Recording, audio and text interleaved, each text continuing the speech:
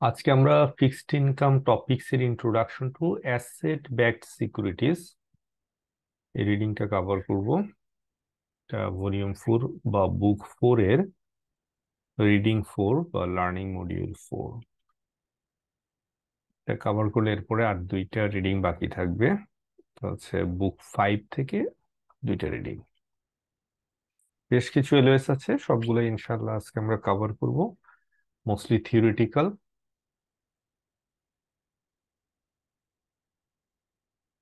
First, explain the benefit of securitization for economies and financial markets. সিকিউরিটাইজেশনের benefit কি? বেনিফিটের আগে তো বোঝা দরকার হচ্ছে সিকিউরিটাইজেশনটা কি। সিকিউরিটাইজেশনটা যদিও আমরা পরবর্তী এই পরের স্লাইডে গিয়ে আমরা ডিটেলসে বলবো, তারপরেও জিনিসটা হচ্ছে যে ব্যাক এন্ডে কিছু সিকিউরিটি রেখে বা কোনো একটা অ্যাসেটকে ব্যাক এন্ডে রেখে যদি আমরা আরেকটা সিকিউরিটি তৈরি করি বা আরেকটা অ্যাসেট তৈরি করি, তখন সেটাকে বলা হয় হচ্ছে সিকিউরিটাইজেশন। এটুকুই থাক, পরের স্লাইডে আমরা ডিটেলসে জিনিসটা দেখব। সো সিকিউরিটাইজেশনের বেনিফিট কি? একটা সিকিউরিটি অলরেডি আছে বা একটা অ্যাসেট অলরেডি আছে, ফাইন্যান্সিয়াল অ্যাসেট, সেটার উপরে সেটাকে ব্যাকএন্ডে রেখে আরেকটা করলে আসলে বেনিফিটটা কি হয়? এতে যেটা হয়, gain exposure two wider asset classes. ধরেন একটা ব্যাংক, ব্যাংক হচ্ছে গিয়ে তার লাইসেন্স আছে, সে হচ্ছে গিয়ে কমার্শিয়ালি লোন প্রোভাইড করতে পারে এবং ডিপোজিট নিতে পারে। এখন আপনি একজন ইন্ডিভিজুয়াল, আপনি ব্যাংকের মতো করে চাইলে লোন দিতে পারবেন না বা সেখান থেকে লোন দিয়ে আপনি আর্ন করতে পারবেন না। তাহলে এই যে ব্যাংকে যে অ্যাডভান্টেজটা আছে, আহ, যে সে লোন দিচ্ছে, ধরেন সে মর্টগেজ দিচ্ছে, হাউস বিল্ডিং ফাইন্যান্সে সে লোনটা দিচ্ছে, তো আপনি সেখানে আপনার একটা এক্সপোজার নিতে চান। অর্থাৎ আপনি বিভিন্ন জায়গায় ইনভেস্ট করতেছেন, আপনি কিছু ইনভেস্টমেন্ট চান যে লিঙ্ক টু যে হাউস বিল্ডিং মর্টগেজের সাথে রিলেটেড হোক। তো সেটা আপনি কিভাবে করবেন? সেটা করতে পারবেন যদি হচ্ছে গিয়ে সে, ধরেন আমাদের ব্র্যাক ব্যাংক অনেকগুলা লোন দিছে, লোন দেওয়ার পরে সেই লোনগুলাকে সে কি করলো, ব্যাক এন্ডে রেখে আরেকটা সিকিউরিটি তৈরি করলো। যেই সিকিউরিটির আর্নিংটা আসবে হচ্ছে গিয়ে ওই যে লোনগুলা দিছে ওই লোনগুলা থেকে। তাহলে কি হচ্ছে, ওই সিকিউরিটিটা আপনি কিন্তু পারচেস করতে পারেন। ব্র্যাক ব্যাংক যে সিকিউরিটিটা সিকিউরিটাইজেশনের মাধ্যমে যেই নতুন সিকিউরিটিটা তৈরি করলো বা নতুন ফাইন্যান্সিয়াল অ্যাসেটটা তৈরি করলো, সেটা আপনি পারচেস করতে পারেন। পারচেস করার মাধ্যমে আপনি আপনার রিস্কটা ডাইভার্সিফাই করতে পারেন বা হচ্ছে গিয়ে মর্টগেজ মার্কেটে আপনি এক্সপোজারটা পেতে পারেন। সিমিলার টু এটা যে কোনো ক্ষেত্রেই এই জিনিসটা হতে পারে, যে কোনো অ্যাসেট ক্লাসের ক্ষেত্রে। Direct claim on loans and receivables. সিকিউরিটাইজেশনের মাধ্যমে লোন এবং রিসিভেবলে ডাইরেক্ট ক্লেইম স্টাবলিশ করা যায়। Ability to Taylor interest rate and credit risk exposure. ধরেন অরিজিনালি যে সিকিউরিটিজটা, সেই সিকিউরিটিজের একটা নির্দিষ্ট ক্রেডিট রিস্ক আছে বা নির্দিষ্ট একটা ইন্টারেস্ট রেট আছে। এখন আমরা যদি ওগুলোকে ব্যাকএন্ডে রেখে আরেকটা সিকিউরিটি তৈরি করি, ডিফারেন্ট ক্লাসে ডিভাইড করি, যে সিনিয়র এবং হচ্ছে আপনার জুনিয়র ক্লাস, এইভাবে ক্লাসে ডিভাইড করে কিন্তু আমরা রিস্কটাকে ডিফারেন্সিয়েট করতে পারি। High risk, low risk, medium risk সব ধরনের ক্লাস তৈরি করতে পারি। সো দ্যাট কি হচ্ছে, ওই ইনস্ট্রুমেন্টটা হয়তো বা একজন ইনভেস্টরের জন্য, ধরেন একজন ম্যাচিউরড ইনভেস্টরের জন্য ওইখানে ইনভেস্ট করাটা তার জন্য ফিজিবল ছিল না, বাট সিকিউরিটাইজেশনের কারণে যেটা সিনিয়র ক্লাস তৈরি করা হইলো, সেই সিনিয়র ক্লাসটা দেখা গেছে একজন সিনিয়র বা হচ্ছে একজন আম, যে হচ্ছে রিটায়ারমেন্টে গেছে এরকম একজন লোকের জন্য সেটা তখন ইনভেস্টমেন্টের কোয়ালিফাই করছে। অর্থাৎ আমরা যেটা করতে পারি, ইন্টারেস্ট রেট এবং ক্রেডিট রিস্কটাকে টেইলর, অর্থাৎ যেরকম দরকার সেই রকম বানাইতে পারি through সিকিউরিটাইজেশন। Reduction of cost due to ডিসইন্টারমিডিয়েশন। So আপনার এখানে যেহেতু একটা ডাইরেক্ট ক্লেইম তৈরি হয় সরাসরি অরিজিনাল অ্যাসেটে, সেহেতু আপনার ডিসইন্টারমিডিয়েশন তৈরি হয় এবং তাতে করে কস্টটা কমে যায়। আপনি যদি ধরেন, ইন্টারমিডিয়েশন কিভাবে হইতো, ধরেন আপনি ব্যাংকে গেলেন, ব্যাংকে গিয়ে একটা ডিপোজিট রাখলেন, ওই ডিপোজিটটা ব্যাংক হয়তো হাউস বিল্ডিং ফাইন্যান্সে সে লোন দিল। তাহলে এই যে ব্যাংক মাঝখান দিয়ে কি হচ্ছে, মেজর বেনিফিট গুলা ব্যাংক নিয়ে যাচ্ছে। কিন্তু যদি এটা এমন হতো যে ওই লোন গুলাকে মর্টগেজ রেখে বা ব্যাক এন্ডে রেখে একটা সিকিউরিটি তৈরি করা হচ্ছে, তাহলে কি হইতো, আপনি ওই লোন গুলা থেকে যে আর্নিং হচ্ছে সেটা আপনি সরাসরি রিসিভ করতে পারতেন। Liquidity higher. নর্মালি অরিজিনাল যে লোনটা সেটা হচ্ছে কি একটা নির্দিষ্ট ম্যাচুরিটি থাকে, সো দ্যাট এটা difficult to realise at any time. যখন সিকিউরিটাইজেশন হচ্ছে তখন আপনি কি করতে পারছেন, আপনি এই সিকিউরিটিটা যে কারো কাছে বিক্রি করতে পারছেন এনি টাইম। ধরেন আপনি পারচেস করছেন, কয়েকদিন পরে আপনি চাইলে আরেকজনের কাছে তার মানে লিকুইডিটিটা বাড়ছে। তার মানে সিকিউরিটাইজেশনের বেনিফিট কি, একটা হচ্ছে গিয়ে ওয়াইডার অ্যাসেট ক্লাসে আপনি এক্সপোজার নিতে পারতেছেন, লোন এবং রিসিভেবলের ডাইরেক্ট একটা ক্লেম তৈরি হচ্ছে, ইন্টারেস্ট রেট এবং রিস্ক এক্সপোজারকে টেইলর করা যায়, তারপরে কি কস্ট ডিসইন্টারমিডিয়েশনের কারণে কস্ট কম হয় এবং লিকুইডিটি হায়ার। এখন আমরা দেখি যে সিকিউরিটাইজেশনের ডিটেইলসটা দেখব। Describe securitization, including the parties involved in the process and the roles they play. তো আমরা সিকিউরিটাইজেশন কিভাবে হয় বা কিভাবে কাজ করে সেটা আসলে আমরা এখানে দেখব। তো ধরেন এখানে একটা সেলার, সেলারটা হইতে পারে, ধরেন সেলার কি হইতে পারে, মনে করেন উত্তরা মোটরস।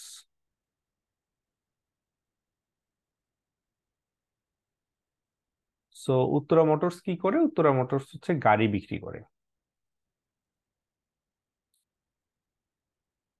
তো গাড়ি বিক্রি করলে সে তার গাড়িটা আহ, মানুষের কাছে অ্যাভেলেবল করার জন্য, সহজে বিক্রি করতে পারার জন্য সে হচ্ছে গিয়ে ইনস্টলমেন্ট ফেসিলিটি দিল, যে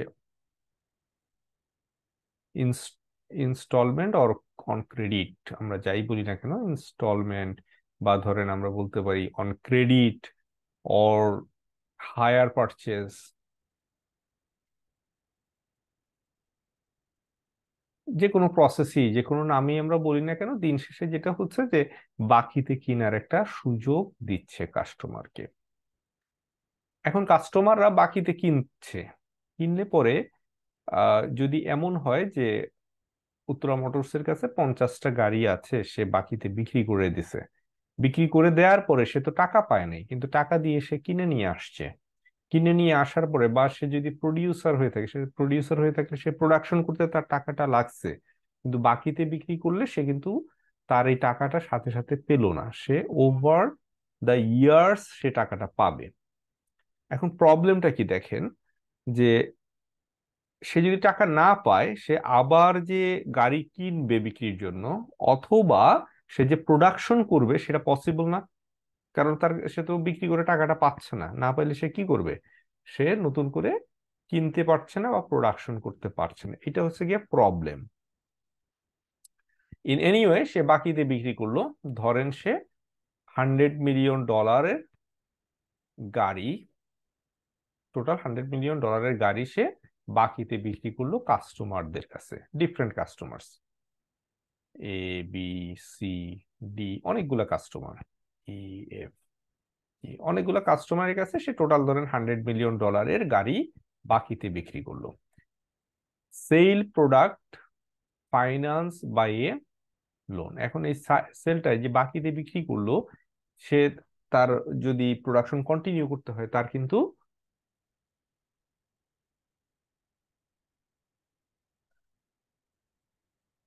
তার কি করতে হবে, তার হচ্ছে গিয়ে আম, আর নতুন করে টাকা লাগবে। এখন সে কিভাবে বিক্রি করছে, সে বাকিতে বিক্রি করছে, তার মানে ফাইন্যান্স বাই লোন, সেল করলো অন ক্রেডিট বা লোনে, তাই তো। তার মানে কি হলো, উত্তরা মোটরস $100 মিলিয়ন কাস্টমারদের কাছে পাওনা, মেবি ওভার 5 ইয়ার্স, 5 ইয়ার্স এর টার্মস, 5 ইয়ার্সে সে ইনস্টলমেন্টে টাকাটা পাবে। তাহলে এটা কি, এটা হচ্ছে উত্তরা মোটরস এর জন্য একটা অ্যাসেট বা রিসিভেবল। আমরা রিসিভেবল বলতে পারি, অ্যাসেট বলতে পারি, বা লোন বলতে পারি, what ever the case may be. এখন তার যেহেতু টাকা দরকার, তার কাছে অবশ্যই আপনার যারা ব্যাংকার আপনি জানেন ডিফারেন্ট আদার অপশনও আছে, বাট একটা গুড অপশন হচ্ছে গিয়ে সে যেটা করতে পারে সেটা হচ্ছে একটা এসপিভি তৈরি করতে পারে। What is SPV? Special purpose entity বা ভেহিকল। এসপিভি, ভি মানে ভেহিকল, ই মানে এসপি যদি বলি তাহলে হচ্ছে এন্টিটি। তো এটাকে স্পেশাল স্পেশাল পারপাস ভেহিকেলও বলে থাকে, স্পেশাল পারপাস এন্টিটিও বলা হয়ে থাকে। তো সে হচ্ছে কি একটা স্পেশাল পারপাস এন্টিটি বা ভেহিকল তৈরি করলো। তৈরি করে ধরেন সেই ভেহিকলটার নাম হচ্ছে Uttara SPV. Uttara SPV for example, এটা একটা এন্টিটি সে তৈরি করলো। কে তৈরি করলো? উত্তরা মোটরস তৈরি করলো। যেটা হচ্ছে গিয়ে ডিফারেন্ট রেজিস্ট্রেশন, আলাদা রেজিস্ট্রেশন, আলাদা, কমপ্লিটলি আলাদা একটা এন্টিটি। এটা উত্তরা মোটরস এর কোনো পার্ট না। তৈরি করার পরে কি করলো উত্তরা মোটরস? এই যে তার লোন গুলো আছে, কত টাকার লোন? $100 মিলিয়ন।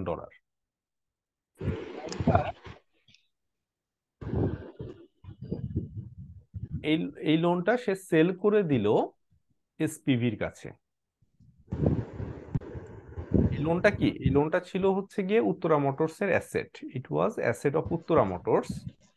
সে কি করলো? এসপিভির কাছে এটা বিক্রি করে দিল। তার মানে এই অ্যাসেটটা এখন কার? তো এই অ্যাসেটটা হচ্ছে এখন এসপিভির, তাই তো? আচ্ছা, এইখানে আমরা যদি অরিজিনাল বিষয়টা দেখি যে আম, উত্তরা মোটরস এর কাছে অ্যাসেট আছে, লোন টু কাস্টমার $100 মিলিয়ন। এটা ট্রান্সফার হয়ে গেল এসপিভির কাছে, সেল করে দিল। সেল করলে তার এগেনস্টে কি পায়? টাকা পায়। কিন্তু এসপিভির কি টাকা আছে? এসপিভির কাছে ডলার নাই। তার মানে SPV will have to collect, তার মানে হচ্ছে তার এগেনস্টে এটা সেল করে দিল এসপিভির কাছে, SPV will have to pay money to the Uttara motors. ঠিক আছে? তো $100 মিলিয়ন এসপিভি পারচেস করে নিল। SPV has asset. কি অ্যাসেট? তার মানে এই যে রিসিভেবল গুলার ওনার এখন কে? SPV, special purpose entity. এখন প্রশ্ন হচ্ছে ও যে ওনার হইলো এই লোনের, তার তো এটার জন্য একটা পেমেন্ট করতে হবে উত্তরা মোটরসকে। সে টাকাটা তো তার কাছে নাই। তো টাকাটা না থাকলে তখন সে যে কাজটা করবে সেটা হচ্ছে ইস্যু করবে, issuance and sell of securities.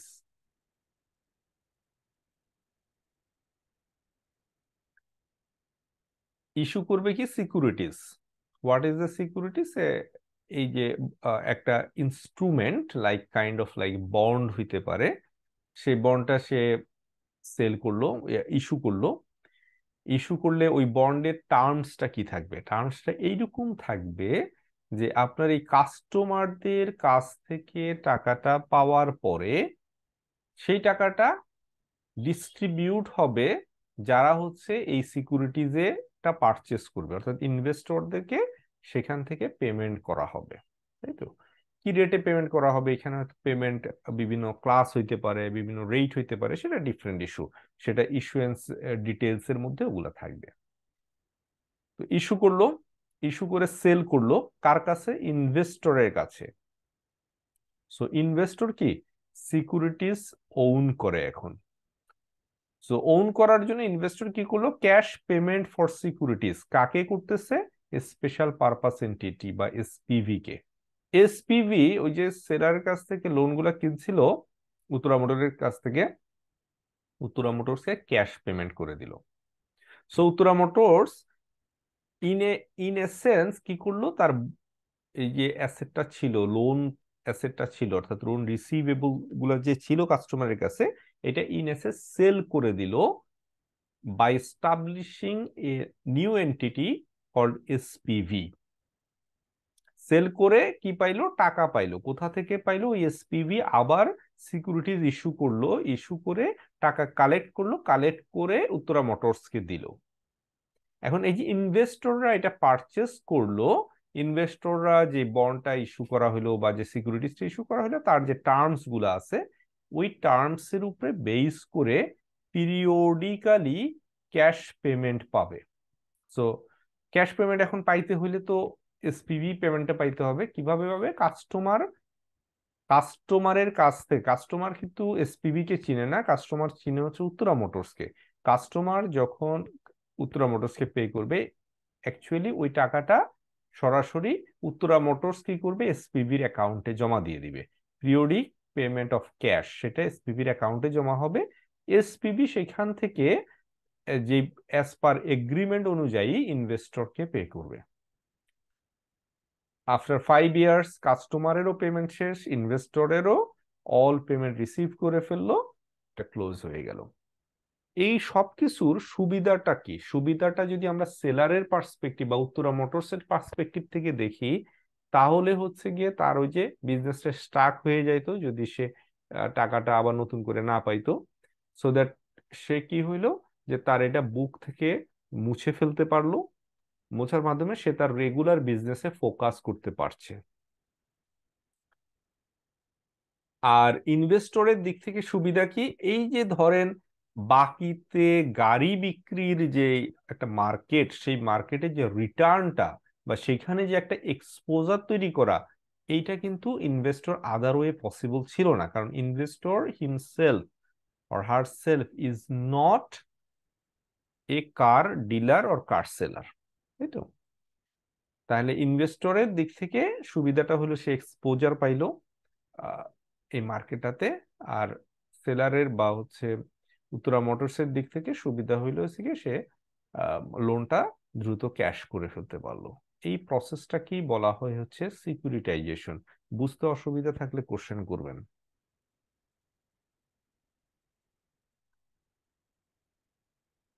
আচ্ছা, এখন আমরা অলরেডি আলোচনা করেছি, তারপরে একটু দেখি যে পার্টিস ইনভলভড ইন সিকিউরিটাইজেশন। এই সিকিউরিটাইজেশন প্রসেসের মধ্যে কি কি পার্টি থাকে? একটা হচ্ছে সেলার। সেলারকে ডিপোজিটরও বলা হয়ে থাকে। Seller of the collateral two এসপিই, এই ক্ষেত্রে কি উত্তরা মোটরস। উত্তরা মোটরস কি আপনার কোলেটারাল।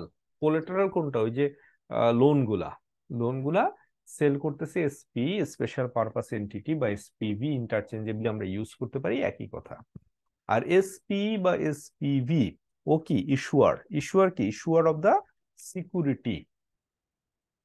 কোলেটারালের ব্যাকএন্ডে রেখে যে সিকিউরিটিটা ইস্যু করা হচ্ছে সেটার ইস্যুয়ার। Purchase loan or receivable and use it as collateral for ABS. ABS কি? Asset backed securities. মানে ব্যাকএন্ডে যখন অ্যাসেট ব্যাকিং থাকে তখন সেটাকে বলা হচ্ছে asset back. It is a bankruptcy remote vehicle. SP কে কি বলা হয়? Bankruptcy remote vehicle. কেন? আপনি যদি স্ট্রাকচারটার মধ্যে একটু খেয়াল করে দেখেন, এসপিভি বা এসপি হচ্ছে আলাদা একটা এন্টিটি। এখন উত্তরা মোটরস যদি ব্যাংক্রাপ্ট হয়ে যায়, তাহলেও এসপিভি বা এসপির কোনো অসুবিধা হবে না। অর্থাৎ যারা হচ্ছে এই বন্ডগুলো পারচেস করছে, তারা এই ইনভেস্টরদের কোনো অসুবিধা হবে না। কেন হবে না? কারণ উত্তরা মোটরস তো এগুলো অলরেডি এসপিভির কাছে সেল করে দিছে। আর এসপিভি ইজ নট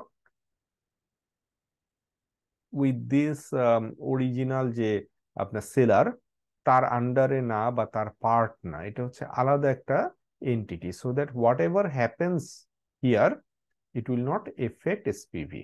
এই কারণে বলা হয়েছে SPV is a bankruptcy remote vehicle. সার্ভিসার, often the seller who takes the responsibility to collect loan installment. So usually সার্ভিসার কে হয়? সার্ভিসার হয় হচ্ছে সেলার নিজেই হয়, কারণ Uttara who else, Uttara motors এর চেয়ে বেটার তো কালেকশন আর কেউই করতে পারবে না এক্ষেত্রে, তাই না? তো যে হচ্ছে কি ওই যে টাকাটা কালেক্ট করার দায়িত্বটা যার থাকে সে হচ্ছে সার্ভিসার। এবিএস হোল্ডার, এবিএস হোল্ডার হচ্ছে ইনভেস্টর হু পারচেজেস asset backed securities. Third parties like lawyer, accountant, trustee, আন্ডাররাইটার, rating agency, financial গ্যারান্টার্স। So আপনার এইটার মধ্যে, ইস্যু প্রসেসটার মধ্যে, সিকিউরিটাইজেশনের মধ্যে লয়ার দরকার হয়। লয়ার কি করে দেখে, যে লিগাল সাইট গুলো দেখে দেয়। অ্যাকাউন্টেন্টের প্রয়োজন হয়, ট্রাস্টির প্রয়োজন হয়, আন্ডাররাইটারের প্রয়োজন হয়, রেটিং এজেন্সি রেটিং দরকার হয়, ফাইন্যান্সিয়াল গ্যারান্টর প্রয়োজন হয়। Describe typical structure of securitization including credit tranching and time tranching. Structure, সিকিউরিটাইজেশনের স্ট্রাকচারটা আমরা এখন দেখব। তো এখানে একটা কমন বিষয় হচ্ছে সাবঅর্ডিনেশন, অর্থাৎ যেটা বলছিলাম যে আমরা যখন সিকিউরিটাইজেশন করি তখন হচ্ছে আমরা সাবঅর্ডিনেশন করতে পারি, অর্থাৎ কিছু আলাদা আলাদা ক্লাসে ভাগ করা, সিনিয়র জুনিয়র এরকম। Subordination is a common structure which leads to a creation of more than one bond class or tranches. Bond class differ as to how they share losses from default of the borrowers and whose loans are in collateral. এখন আপনারা যদি চিন্তা করে দেখেন, এই যে কার পারচেজারদের কাছ থেকে রিসিভেবলটা আছে, এখানে কেউ কেউ আছে যে ডিফল্ট করতে পারে, তাই না? এখন আমরা যদি সাবঅর্ডিনেশন করতে পারি, মানে ক্লাস তৈরি করতে পারি, তাহলে কি হবে, যে সিনিয়র ক্লাসে থাকবে, কিছু ডিফল্ট যদি হয় সে এফেক্টেড হবে না। মনে করেন টোটাল 100 মিলিয়ন, 100 মিলিয়নের মধ্যে সিনিয়র ক্লাস ধরেন আপনার 30 মিলিয়ন, তাহলে ইভেন 70 মিলিয়নও যদি ডিফল্ট করে, এই সিনিয়র ক্লাস যে ইনভেস্টর, তার হচ্ছে কোনো ধরনের লস হবে না। আর একেবারে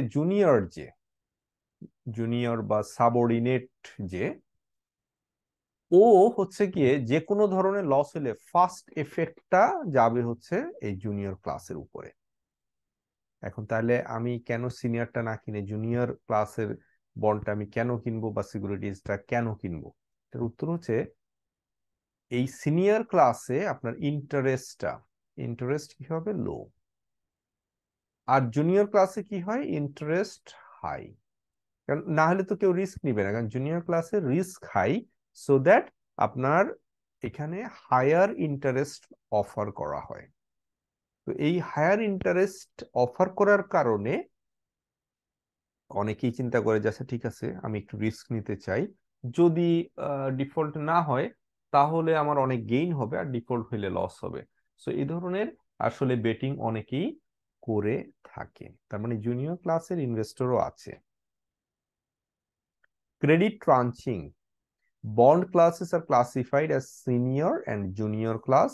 Junior বা subordinated class absorb the losses before senior classes, যে কথাটা বললাম। আপনার আমাদের দেশে দেখবেন যে ব্যাংকগুলা সাবঅর্ডিনেট বন্ড ইস্যু করছে। তো সাবঅর্ডিনেট যে বন্ডটা, এটা কি, এটা হচ্ছে লাইক জুনিয়র ক্লাস বন্ড। তার মানে in case of any default বা ব্যাংক্রাপসি, কি হবে, এই সাবঅর্ডিনেট ক্লাসের ক্লেইমটা হবে সবার পরে, বাট ইকুইটি হোল্ডারের আগে। তার মানে এটাকে অনেক সময় ইকুইটি ক্লাসও বলা হয়, ঠিক আছে? তো এই বন্ডগুলো আপনি দেখবেন যে একটু কুপন পেমেন্টও একটু হায়ার দেয়। কেন দেয়? কারণ হচ্ছে ওখানে তো হায়ার কুপন না দিলে মানুষ ইনভেস্ট করবে না, কারণ এখানে রিস্ক আছে। কারণ আপনার যদি ইন কেস অফ ব্যাংক যদি কোনো ধরনের ট্রাবলে পড়ে, ব্যাংক্রাপসিতে যায়, ইন দ্যাট কেস সে প্রথমে যেটা করতে হবে সেটা হচ্ছে অল ডিপোজিটরের মানিগুলা দিতে হবে, তারপরে তার বন্ডের মধ্যে রেগুলার যে বন্ডগুলো আছে সেগুলোর পেমেন্ট করতে হবে, তার যদি কোনো ফাইন্যান্সিয়াল লায়াবিলিটি কোথাও থাকে সেগুলো পে করবে, সব পে করার পরে তার কাছে যদি আরো টাকা থাকে তাহলে সে সাবঅর্ডিনেট বন্ড হোল্ডারকে পে করবে। সাবঅর্ডিনেট বন্ড হোল্ডারকে পে করার পরেও যদি অবশিষ্ট মানি থাকে তাহলেই শুধুমাত্র ইকুইটি হোল্ডাররা পেমেন্ট পাবে। টাইম ট্রাঞ্চিং, আমরা এর আগেটা বললাম কি, যে ডিফল্ট বা ক্রেডিট ট্রাঞ্চিং ক্রেডিট ট্রাঞ্চিং, হ্যাঁ, যে ডিফারেন্ট ডিফারেন্ট ক্রেডিট কোয়ালিটির স্ল্যাব তৈরি করা হচ্ছে। আর এটা হচ্ছে টাইম, টাইম মানে ডিফারেন্ট টাইমের স্ল্যাব তৈরি করা হচ্ছে বা ডিভিশন তৈরি করা হচ্ছে। Creation of bond classes, different class তৈরি করা হচ্ছে উইথ ডিফারেন্ট এক্সপেক্টেড ম্যাচুরিটিস, অর্থাৎ ডিফারেন্ট ডিফারেন্ট ম্যাচুরিটি, এক্সপেক্টেড ম্যাচুরিটির জন্য ডিফারেন্ট ডিফারেন্ট বন্ড তৈরি করা যেতে পারে বা ক্লাস তৈরি করা যেতে পারে। একটা বন্ডেরই ডিফারেন্ট ডিফারেন্ট ক্লাস তৈরি করা যেতে পারে। ধরেন একটা হচ্ছে শর্ট ম্যাচুরিটির, আরেকটা একটু লং ম্যাচুরিটির। যে আপনি ধরেন ওই 100 মিলিয়ন, 100 মিলিয়নটা কি হবে যে পিরিয়ডিক বেসিসে আসবে, তাই তো? ধরেন নেক্সট 5 ইয়ার এভরি ইয়ার 20 মিলিয়ন করে আসবে, 20 করে আগামী 5 বছর 20 মিলিয়ন করে আসবে। তো আপনি কি যেটা করতে পারেন যে একটা ক্লাস অফ বন্ড, সেটা হচ্ছে গিয়ে দিতে পারেন যে আপনার ম্যাচিউরড হবে হচ্ছে গিয়ে ফার্স্ট ইয়ারে, কিছু ম্যাচিউরড হবে সেকেন্ড ইয়ারে, কিছু হচ্ছে থার্ড ইয়ারে, কিছু ফোর্থ ইয়ারে, কিছু হচ্ছে ফিফথ ইয়ারে। এইভাবে আপনি টাইম ট্রানচিং করতে পারেন। তাহলে কি হবে, আপনার যেইভাবে ক্যাশ গুলা আসবে, এক্সপেক্টেড ক্যাশ গুলা, সেই অনুযায়ী ডিস্ট্রিবিউশনটা হবে। Time ট্রানচিং allows redistribution of prepayment risk, uncertainty that cash flows will be different from scheduled cash flows. So আরো একটা বিষয় থাকে, সেটা হচ্ছে গিয়ে এই টাইম ট্রানচিং এর মধ্যেও আপনার রিস্ক আলাদা করা যাইতে পারে। যে একটা ক্লাস থাকবে, যে ক্লাসটা হচ্ছে গিয়ে আপনি ওটাকে যে কোনো সময় প্রিপেও করতে পারবেন বা ডিলেও করতে পারবেন। বাট যেটা হচ্ছে গিয়ে টপ ক্লাস থাকবে বা সিনিয়র ক্লাস থাকবে, সেটা কি, সেই ক্ষেত্রে সেটা হচ্ছে কি আপনি যেই সময় পেমেন্ট করার কথা সেটাই করবেন। ধরেন এই 20 মিলিয়ন আপনার হচ্ছে গিয়ে ফার্স্ট ইয়ারে আপনি শিডিউল অনুযায়ী আসার কথা, কিন্তু দেখা গেল যে আপনার আরেক আরো কয়েকজন আর্লি পেমেন্ট করে দিল, সে আপনি 30 মিলিয়ন পেয়ে গেলেন। অথবা ধরেন কয়েকজন পেমেন্ট করলো না, আপনি 10 মিলিয়ন পাইলেন। তাহলে কি হবে, আপনার কিন্তু কিছু পেমেন্ট যেটা হবে যে আপনাকে ডিফল্ট করতে হবে যদি আপনি পেমেন্টটা প্রপারলি না পান, বা আরডি যদি পেয়ে যান, তাহলে কি হবে, টাকাটা আপনার আইডল ফেলে রাখতে হবে। সো দ্যাট আপনার যদি এমন একটা ক্লাস থাকে যাকে আপনি চাইলে আগেও পেমেন্ট করতে পারবেন, পরেও পেমেন্ট করতে পারবেন, তাহলে কি হয় যে আপনি ক্যাশ ফ্লো ম্যাচিংটা আপনার জন্য ইজি হয়ে যায়। Describe types and characteristics of residential mortgage loan that are typically securitized residential mortgage loan. Residential mortgage কি, আপনি বাড়ি কিনবেন, ফ্ল্যাট কিনবেন, তো আপনি ফ্ল্যাটটা মর্টগেজ দিয়ে বা বাড়িটা মর্টগেজ দিয়ে আপনি একটা লোন নিচ্ছেন, তাই তো? সেই লোন দিয়ে আপনি বাড়িটা কিনতেছেন। তো এই লোনগুলা যখন আপনার কোলেটারাল হিসেবে রেখে নতুন করে সিকিউরিটি তৈরি করা হয়, তখন সেটাকে বলা হয় হচ্ছে ওইটাকে বলা হয় হচ্ছে কি, আপনি ওইটা পরে আসবে আমাদের, আরএমবিএস, রেসিডেন্সিয়াল মর্টগেজ ব্যাকড সিকিউরিটিজ। আচ্ছা, তো রেসিডেন্সিয়াল মর্টগেজ ব্যাকড সিকিউরিটি আলোচনার আগে আমরা দেখি কি এই যে রেসিডেন্সিয়াল মর্টগেজ লোনটা আগে ফার্স্ট আমরা দেখি যে সেটা কি কি ধরনের হয়। তো residential mortgage loan is a loan for which collateral is the residential real estate. যেমন আপনি যদি ফ্ল্যাট কিনতে যান, তাহলে আপনি ফ্ল্যাটটা মর্টগেজ রাখতেছেন, যেটা হচ্ছে কি রিয়েল এস্টেট, একটা রেসিডেন্সিয়াল রিয়েল এস্টেট, যেটাকে আপনি মর্টগেজ রেখে ব্যাংকের কাছ থেকে লোন নিচ্ছেন, লোন নিয়ে সেই ফ্ল্যাটটা আপনি কিনছেন। Loan to value ratio or LTV, এটা একটা term, ratio of the amount of mortgage to the property value. Higher LTV mean higher probability of default. ধরেন আপনি মর্টগেজ লোন নিলেন হচ্ছে $10 মিলিয়ন, হ্যাঁ, আর প্রপার্টির ভ্যালু আছে হচ্ছে ধরেন $20 মিলিয়ন। তাহলে এলটিভি কত, তাহলে এলটিভি হচ্ছে 10/2, তার মানে হচ্ছে 0.5। এখন আপনি দেখেন যদি লোনের পরিমাণটা এমন হয় যে প্রপার্টি ভ্যালু 20, লোনের পরিমাণও 20, তাহলে কি হবে, রিস্ক ইজ হায়ার, কারণ এলটিভি তখন হায়ার হচ্ছে। তার মানে এলটিভি যত বেশি হয় তত হচ্ছে আপনার রিস্ক হাই। সো 20/20 হলে এখানে কত হবে, এলটিভি হয়ে যাচ্ছে হচ্ছে 1। তার মানে আপনার এই ক্ষেত্রে কি রিস্ক ইজ হায়ার। আর এই ক্ষেত্রে কম্পারেটিভলি রিস্ক লো। এটাই, অর্থাৎ আপনি যে প্রপার্টিটা আছে সেই প্রপার্টির ভ্যালুটা যত বেশি হবে লোনের তুলনায়, তত হচ্ছে রিস্কটা কম। আর লোনের পরিমাণটা যত বেশি হবে, রেশিওটা যত বেশি হবে, পরিমাণ এক্স্যাক্টলি না, রেশিওটা যত বেশি হবে তত হচ্ছে রিস্ক অফ ডিফল্টটা বেশি।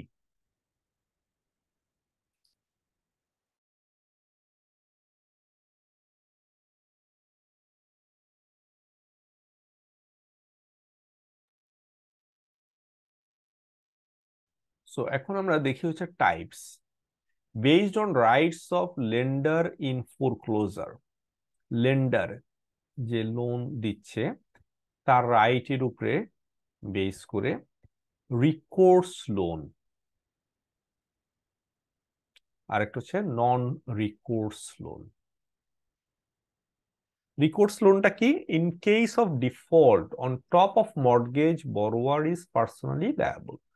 অর্থাৎ আপনি ফ্ল্যাট কিনলেন, লোন নিচ্ছেন, যদি এটা রিকোর্স লোন হয় তাহলে কি হবে, যদি ডিফল্ট হয় শুধুমাত্র যে আপনার ওই ফ্ল্যাটটা যেটা মর্টগেজ দিয়ে রাখছেন ওইটাই এখানে লায়াবল তা না, আপনি ব্যক্তিগতভাবেও এখানে লায়াবল। তার মানে আপনি এটা পে করতে বাধ্য। কিন্তু সেটা যদি নন রিকোর্স লোন হয় তাহলে কি হবে, তাহলে আপনাকে কোনোভাবেই আপনার কাছে ক্লেম করতে পারবে না বড়োয়ার। আপনি ডিফল্ট করলেন, কোনো সমস্যা নাই, আপনি ওই অ্যাপার্টমেন্ট নিয়ে নিবে বড়োয়ার, লেন্ডার লেন্ডার হচ্ছে অ্যাপার্টমেন্টটা নিয়ে ওটা বিক্রি করার চেষ্টা করবে, বিক্রি করে তার টাকাটা উদ্ধারের চেষ্টা করবে। কিন্তু যদি বিক্রি করে উদ্ধার করতে না পারে তাহলে আপনার কোনো সমস্যা নেই, ঠিক আছে, কারণ এটা নন recourse loan. By the way, বাংলাদেশে নন রিকোর্স লোন আসলে নাই, বাট ডেভেলপড কান্ট্রি গুলাতে এই বিষয়টা আছে যে নন রিকোর্স লোন, রিকোর্স লোন দুই ধরনের লোনই আছে। তো নন রিকোর্স লোনটা নর্মালি হচ্ছে গিয়ে বড়োয়ারের জন্য ভালো, কারণ তাতে যেটা হয় যে তার পার্সোনাল আদার আদার অ্যাসেট গুলো রিস্কে চলে যায় না। যদি ইন কেস আপনার প্রপার্টি ভ্যালু ফল করে, সে চাইলে ব্যাংকের টাকা না দিলেও কোনো অসুবিধা নেই, সে আইনগতভাবে সেটা পারে।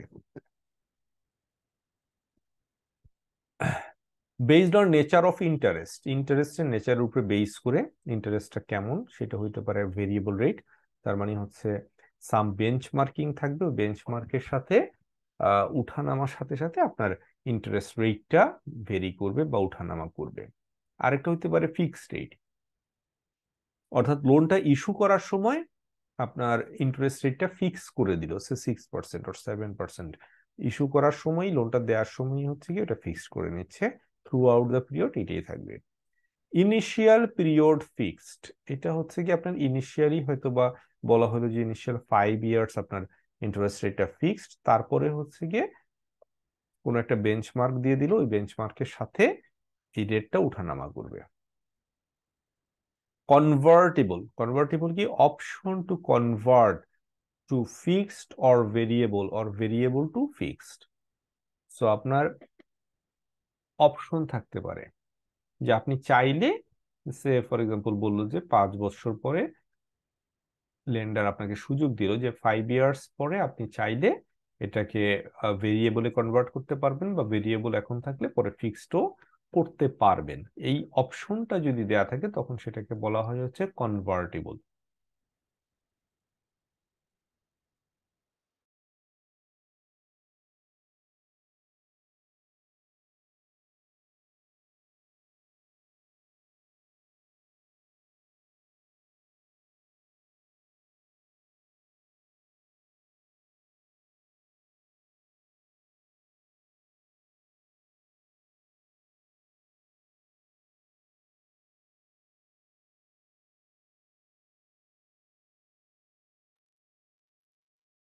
আচ্ছা, বেসড অন প্রিন্সিপাল রিপেমেন্ট, লোনের প্রিন্সিপালটা আপনি কিভাবে পে করবেন সেটার উপর বেস করে একটা হইতে পারে ফুললি অ্যামোর্টাইজিং। ফুললি অ্যামোর্টাইজিংটা হচ্ছে গিয়ে যেটাকে আমরা বলি ইএমআই, যেটা বলি আর কি, ইকুয়াল মান্থলি ইনস্টলমেন্ট দিয়ে দিলেন, অ্যামোর্টাইজ হয়ে গেল, এট দ্য এন্ড এটা জিরো হয়ে গেল। অর্থাৎ আপনার লোনের টেনিউরটা শেষ হইলে principal remaining will be zero. Partially অ্যামোর্টাইজিং, সেটা হচ্ছে কি আপনি এখন একটা অ্যামাউন্ট আপনি দিয়ে যাবেন এভরি সে এক নির্দিষ্ট টাইম পর পর দিয়ে যাবেন, কিন্তু তাতে আসলে আপনার ফুল প্রিন্সিপালটা রিপেমেন্ট হবে না উইদিন দ্য টেনিউর। যেটা হবে যে শেষের দিকে আপনি একটা লামসাম যে প্রিন্সিপাল বাকি থাকবে সেটা একবারে দিয়ে দিবেন। আরেকটা হচ্ছে ইন্টারেস্ট অনলি। আপনি প্রিন্সিপাল এখন পে করবেন না, শুধু ইন্টারেস্ট সার্ভিস করে যাইতে থাকবেন। when you feel you will pay the principal তখন আপনি পে করবেন। এখন আপাতত আপনার প্রিন্সিপাল না পে করলেও কোনো সমস্যা নাই। Based on pre payment option, লোনের মধ্যে প্রি পেমেন্টের কি অপশন আছে সেটার উপরে বেস করে, weather borrower has pre payment option or not. So lender যদি লোনের মধ্যে এটা অপশন থাকে যে বরোয়ার চাইলে আর্লি পেমেন্ট করে দিতে পারবে, তখন সেটাকে বলা হয় হচ্ছে prepayment option. If there is any prepayment penalty also, ওইখানে কোনো যদি প্রিপেমেন্ট করা হয় সেক্ষেত্রে কোনো ধরনের এক্সট্রা পেমেন্ট করতে হবে কিনা। বেসড অন ম্যাচুরিটিস, ম্যাচুরিটির উপরে বেস করে, ম্যাচুরিটিস can widely very.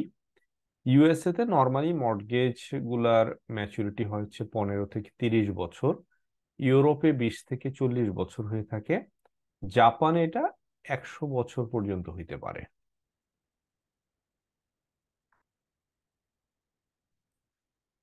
Describe types and characteristics of residential mortgage-backed securities, including mortgage pass-through securities and collateralized mortgage obligations, and explain the cash flows and risk for each type.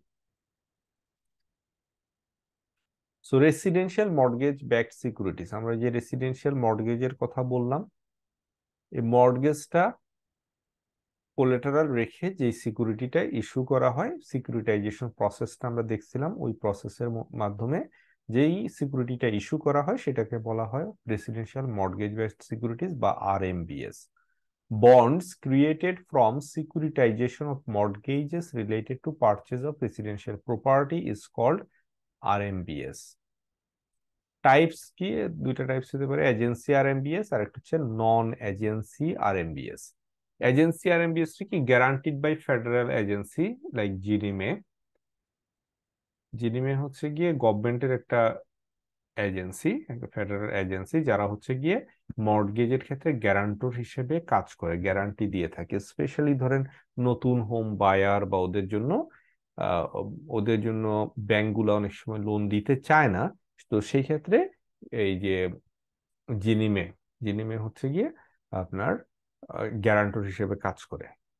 তো ওরা যখন guarantee দেয় তখন হচ্ছে ব্যাংকগুলা loan দিতে তখন রাজি হয়। আরেকটা হচ্ছে কি guaranteed by government sponsor entities like ফ্যানি May, Freddie May. Sorry, এটা হচ্ছে ফেডারেল এজেন্সি, আর গভর্নমেন্ট এজেন্সি হচ্ছে ফ্যানি মে আর ফ্রেডি ম্যাক। আচ্ছা, এই নামগুলা আপনার জানতে হবে, নট নেসেসারিলি, আপনার জাস্ট আইডিয়াটা জানতে হবে, এই নাম মুখস্থ করার এই নামগুলো আসবে না, ঠিক আছে? So guaranteed by government agency, গভর্নমেন্টের কোনো এজেন্সি যখন গ্যারান্টি দেয়, অর্থাৎ আপনার এই দেখেন যখন আরএমবিএস টা ইস্যু করা হচ্ছে তখন স্বাভাবিকভাবে এই আরএমবিএস এর ক্রেডিট কোয়ালিটি ডিপেন্ড করছে ব্যাকএন্ডে কোলাটারাল হিসেবে যে মর্টগেজ গুলো আছে সেগুলোর কোয়ালিটির উপরে। এখন ওগুলা যদি একটা আপনার গ্যারান্টি থাকে, যদি থার্ড পার্টি কোনো গ্যারান্টি থাকে লাইক জেনি মে বা ফ্রেডি মে বা ফ্রেডি ম্যাক, ফ্যানি মে বা ফ্রেডি ম্যাক, ওরা যদি গ্যারান্টি দিয়ে থাকে তাহলে কি হচ্ছে, এটার কোয়ালিটিটা অনেক হাই হয়, ঠিক আছে? সো হাই কোয়ালিটি বা ক্রেডিট ডিফল্ট রিস্কটা অনেক কমে যায়। ক্রেডিট ডিফল্ট রিস্ক যখন কমে যাচ্ছে তখন কি হয়, তখন হচ্ছে আপনার আম, আপ- আপনার মোর ইনভেস্টেবল হয় আরএমবিএস টা। Only conforming loans are included in agency RMBS. Agency R MBS এ শুধুমাত্র ওই যে যেগুলো হচ্ছে কি মিনিমাম ক্রাইটেরিয়া ফুলফিল করে, অর্থাৎ এই ধরনের একটু হাই কোয়ালিটি যেগুলো, সেগুলো হচ্ছে কি অ্যাড করা হয়। নন এজেন্সি আর এমবিএস এগুলো হচ্ছে issued by private entities which is not guaranteed by federal or GAC.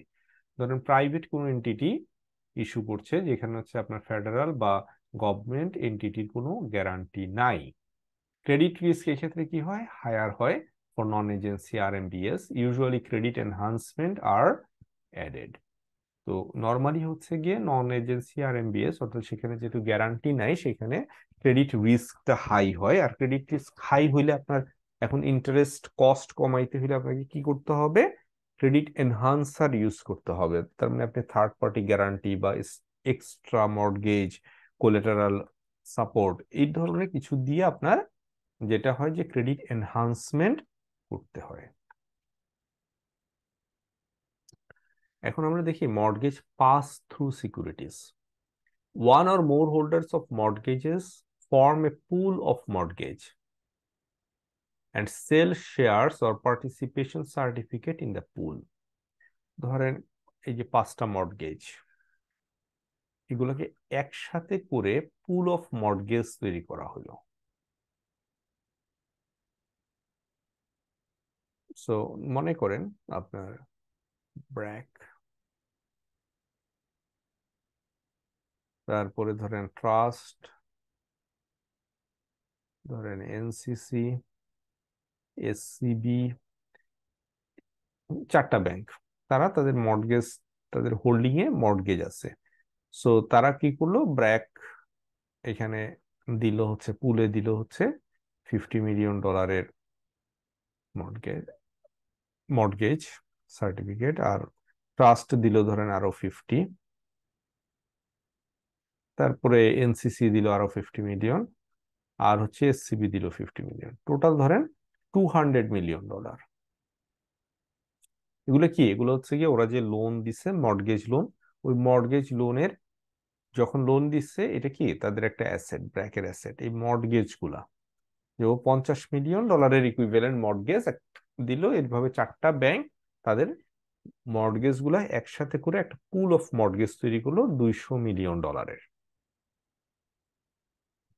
And then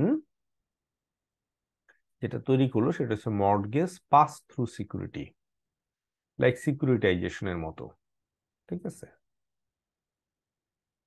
security তৈরি করলো, তৈরি করে এটা সার্টিফিকেট গুলা সেল করলো হচ্ছে ইনভেস্টরদের কাছে। সেম সিকিউরিটাইজেশনের মতোই, কিন্তু এখানে আপনারা দেখেন যে কয়েকটা অর্গানাইজেশন একসাথে তাদের মর্টগেজ গুলা একসাথে করলো। আর নর্মালি হচ্ছে কি, আমরা সিকিউরিটাইজেশন যে প্রসেসটা দেখাইছি সেই ক্ষেত্রে একজন ইস্যুয়ার, একজন ইস্যুয়ার তো না, একজন ইনিশিয়েটর। ঠিক আছে, একজন ইনিশিয়েটর, তারপর হচ্ছে একজন ইনিশিয়েটর একটা এসপিভি তৈরি করে তারপরে হচ্ছে সিকিউরিটি তৈরি করতেছে। আর এই ক্ষেত্রে যেটা হচ্ছে, কয়েকজন ইনিশিয়েটর তাদের অ্যাসেট গুলার একসাথে করে একটা পুল তৈরি করতেছে। সেই পুল তৈরি করে সেই পুলকে কোলাটেরাল রেখে পাস থ্রু সিকিউরিটি তৈরি করতেছে এবং সেটা ইনভেস্টরদের কাছে সেল করছে। Characteristics of mortgage pass-through securities. Cash flow of mortgage pass-through securities depend on cash flow of the underlying pool of mortgages. So স্বাভাবিকভাবে কি হয়, পাস থ্রু সিকিউরিটিজ এর আপনার ক্যাশ ফ্লোটা ডিপেন্ড করে হচ্ছে আপনার আন্ডারলাইং যে সিকিউরিটিজ গুলা, মর্টগেজ গুলা আছে সেগুলো, কারণ ওই মর্টগেজ থেকে আপনার পেমেন্ট গুলো আসবে, তখন সেটা পাস করা হবে। মর্টগেজেস in the pool doesn't need to have identical cash flow. এমন না যে সবগুলা মর্টগেজের একই ধরনের ক্যাশ ফ্লো হইতে হবে। সবগুলা মিলায়ে একটা প্যাটার্ন হবে ক্যাশ ফ্লো, সেটার উপরে বেস করে আসলে আপনার সিকিউরিটাইজেশনটা হবে। Monthly cash flows of mortgage pass-through security are lower than the cash flow of the underlying pool of mortgages by an amount equal to servicing and other administrative fees.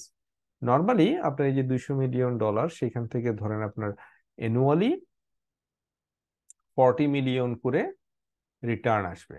ঠিক আছে, তো 40 million করে cash flow আসবে, not not necessarily একটা mortgage থেকে বা সব mortgage থেকে সমানভাবে আসবে, সব মিলায়ে সব মিলিয়ে আপনার 40 মিলিয়ন আসবে। এখন কি হবে, এমন ভাবে সিকিউরিটাইজেশন বা মর্টগেজ ব্যাকড সিকিউরিটিজ টাইম আরএমবিএস টা তৈরি করা হয়, যাতে করে এখান থেকে আপনার 40 মিলিয়ন পাওয়ার পরে সার্ভিসিং ফি ধরেন এখানে 2 মিলিয়ন, ঠিক আছে, আদার অ্যাডমিনিস্ট্রেটিভ ফি ধরেন 1 মিলিয়ন, তাহলে থাকে কত, 37 মিলিয়ন। তাহলে এমন ভাবে ইস্যু করা হয় যাতে 37 মিলিয়ন ডিস্ট্রিবিউট করতে হয়, নট 40 মিলিয়ন। কারণ 40 মিলিয়ন ডিস্ট্রিবিউট করতে গেলে সার্ভিসিং কস্ট আর অ্যাডমিনিস্ট্রেটিভ ফিটা দেওয়ার জন্য টাকা থাকবে না।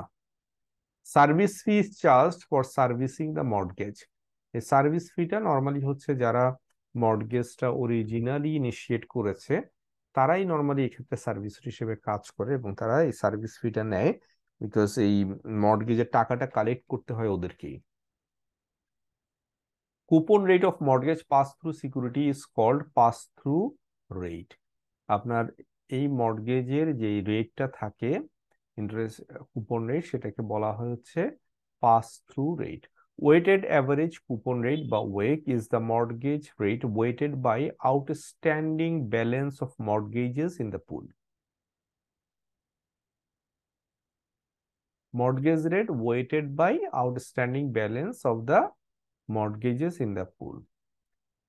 সো পুলের অ্যাভারেজ যে রেটটা সেটাই হচ্ছে গিয়ে weighted average coupon rate.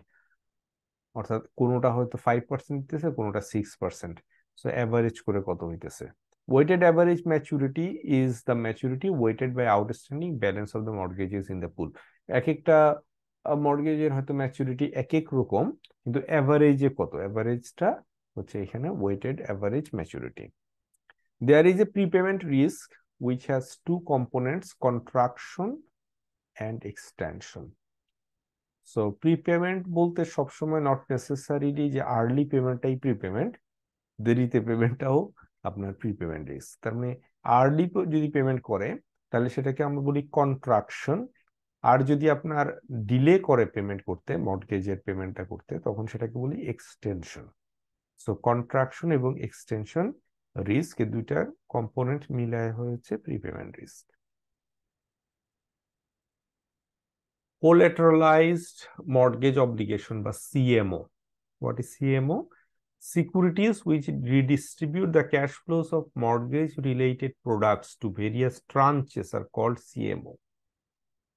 Mortgage related প্রোডাক্টের যে ক্যাশ ফ্লো গুলো আছে সেগুলা যে ডিফারেন্ট ডিফারেন্ট ট্রান্চ করে, আমরা দেখছিলাম যে ট্রান্চ করা যায়, সেই ট্রান্চ করে ডিস্ট্রিবিউট করাকে বলা হয়েছে CMO. Here, collateral is the mortgage pass-through securities, not mortgage itself. এই সিএমওটা মেইনলি কি হয় যে মর্টগেজ ইটসেলফ এতে থাকে না, আপনার কোলাটেরাল হয় না। মর্টগেজ পাস থ্রু যে সিকিউরিটিটা তৈরি করা হচ্ছে সেই সিকিউরিটিটা তখন হচ্ছে কোলাটেরাল হিসেবে কাজ করে। It doesn't terminate prepayment risk, rather distribute in different ট্রাঞ্চেস। CMOs can closely satisfy asset liability need of the institutional investors. তো আমাদের এখানে মর্টগেজ ছিল, সেই মর্টগেজ গুলাকে আমরা কোলাটেরাল রাখলাম। কোলাটেরাল রেখে আমরা সিকিউরিটি তৈরি করলাম।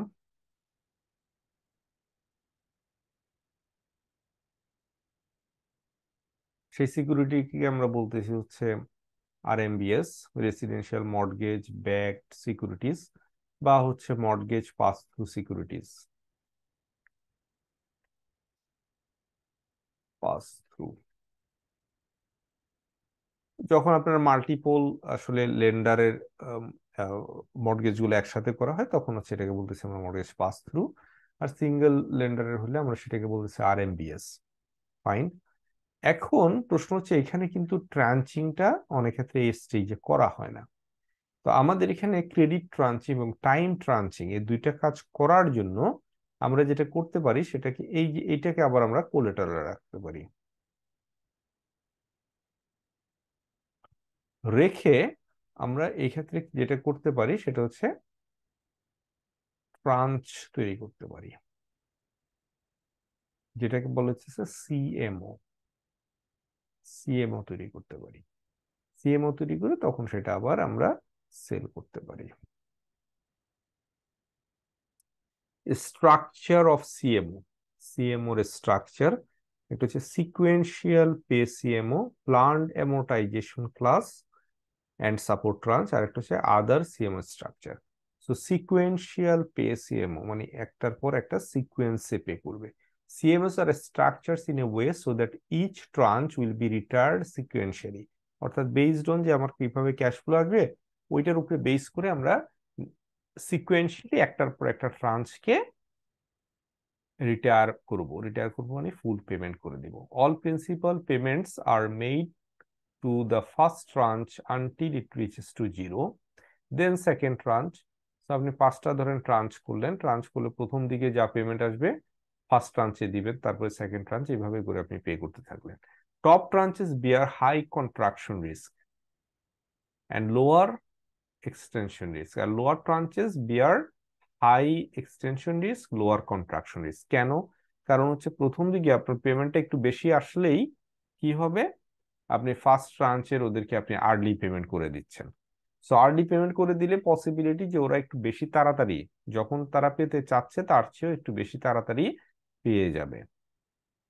আর শেষের দিকে যারা, ওরা দেখা যায় পসিবিলিটি থাকে লাস্টের দিকে হয়তো বা অনেকে পেমেন্ট করতে পারবে না, করতে না পারলে যেটা হয় যে এক্সটেনশন রিস্কটা ওইখানে গিয়ে হাই হয়ে যায়।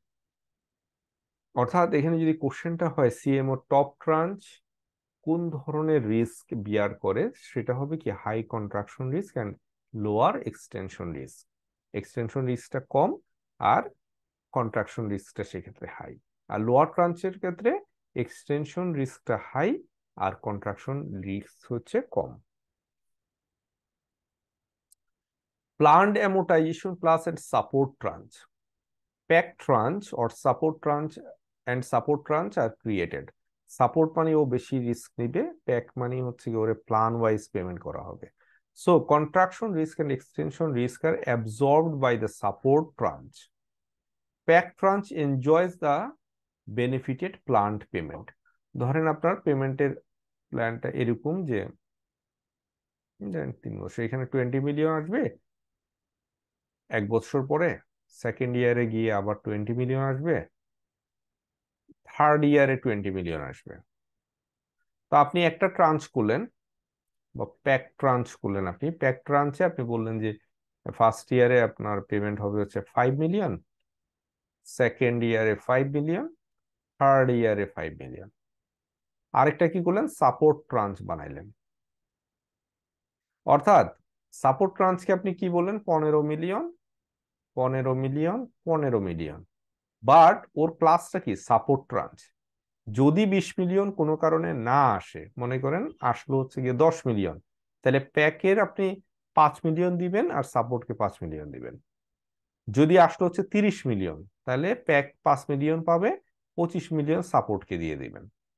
তার মানে বেশি বা কম যখন পেমেন্ট আসতেছে তখন সেটা এফেক্ট করবে সাপোর্ট ট্রান্সকে। প্যাক ট্রান্স তার কমিটেড যে অ্যামাউন্টটা আছে একদম প্ল্যান অনুযায়ী সে পেমেন্টটা পেয়ে যাবে। Support trans may not be enough to absorb all contraction and extension. অনেক সময় হয় কি যে আমরা 5 আর 15 লিখলাম, তো দেখা গেলো 18 আর 2 করে দিল, তখন কি হচ্ছে যে এই যে যতটুকু সাপোর্ট ট্রান্স তৈরি করা হচ্ছে সেটা এনাফ হয় না অনেক ক্ষেত্রে অ্যাবজর্ব করার জন্য এই কন্ট্রাকশন বা extension রিস্কটা। Other CMO structure, floater, inverse floater tranche in CMO structure, floater, inverse floater tranche ও তৈরি করা যেতে পারে। এটুকু আসলে খুব ডিটেলস এর আর মনে হয় দরকার নেই।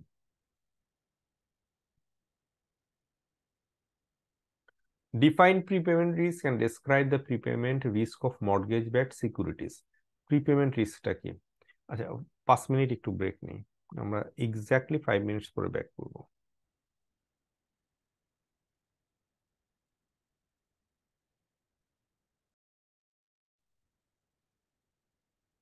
We are back.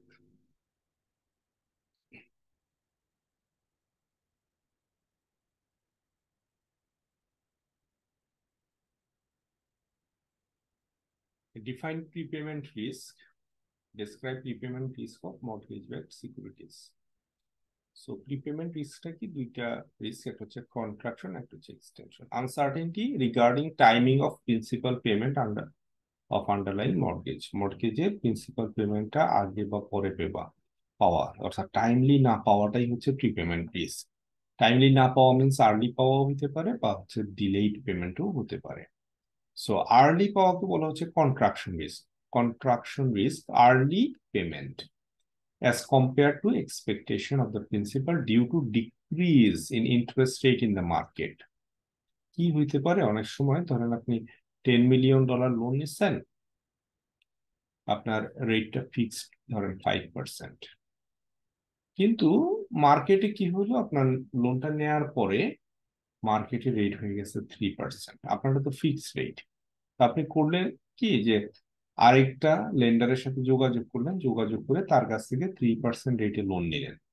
লোন নিয়ে আপনি এক্সিস্টিং লেন্ডারকে পে অফ করে দিলেন, তাহলে কি হয় যে আর্লি পেমেন্ট হয়ে যায়, প্রিন্সিপাল পেমেন্টটা আর্লি হয়ে যায়।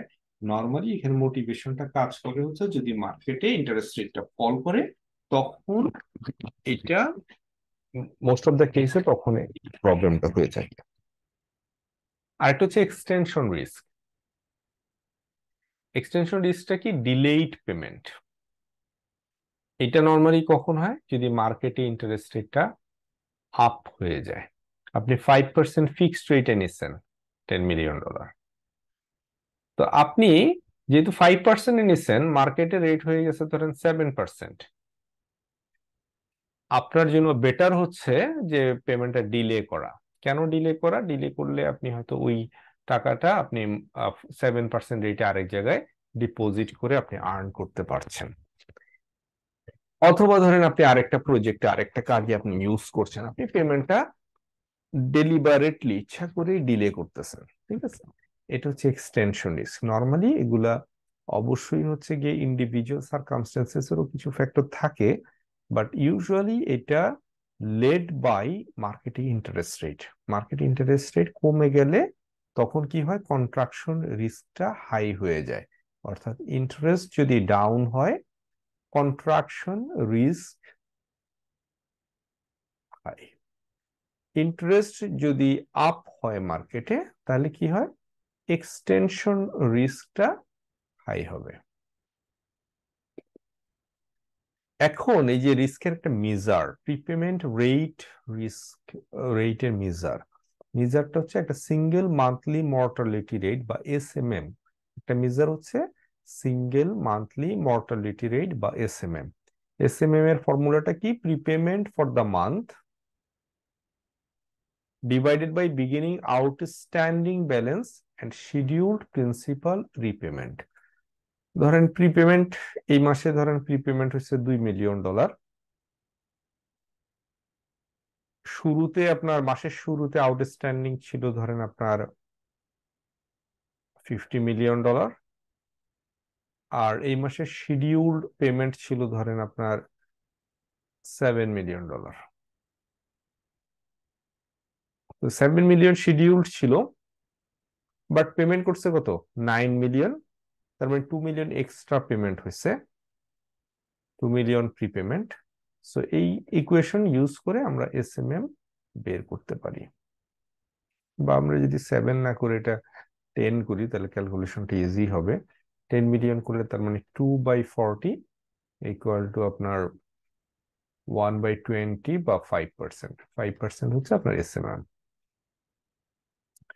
কন্ডিশনাল প্রিপেমেন্ট রেট বা CPR, percentage of outstanding balance prepaid during the year. This is annual version of SMM. এই এসএমএমটা কি, এসএমএম হচ্ছে monthly version.